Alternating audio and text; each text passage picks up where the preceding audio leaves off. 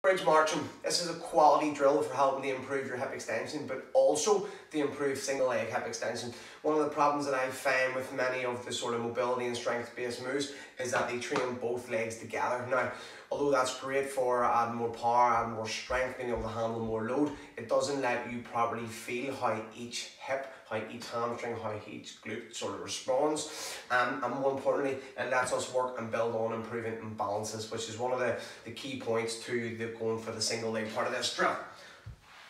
Now, ideally I would lie on the mat, because this floor is freezing.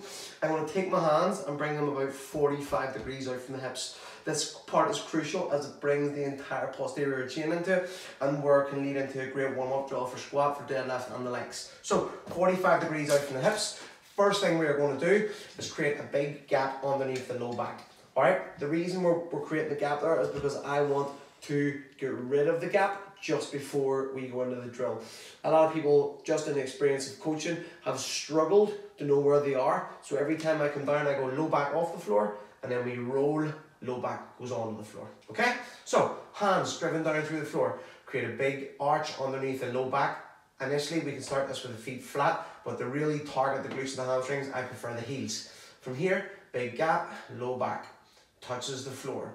And then one vertebrae at a time. Think about squeezing your abs. Your abs are pulling your hips off the floor. One vertebrae at a time. Pushing the heels into the floor. Driving the hands into the floor. Keep going until we're about neutral here. We don't want to go on past and end up, you know, extending our low spine, using our low back to help us. We want a nice flat here. So abs are on, glutes are on. And you see how that nice line runs all the way through. And then slowly go back down.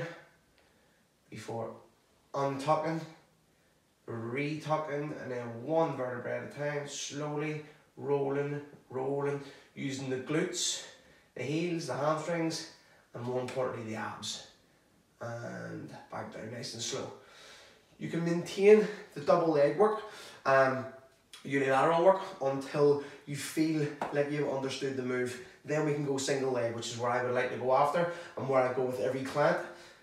Low back to the floor, drive the hands down through the ground, one vertebrae at a time, slowly rolling. Now this we're going to start the marching. Drive the hands through the floor, pull one knee to the chest, 2 breaths, change leg, stabilize, and back down.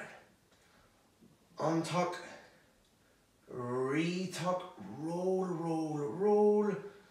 Start with the weaker leg first, on the floor, march, change sides, stabilize, and slowly back down. What we don't want is when we're going off balance is this, the hips dropping. So keep pushed up, keep your pelvis square, and everything is level. We don't want the hips dropping, shifting left and right. That is our glute bridge marching, and tag me, comment me if you need any help. Thank you.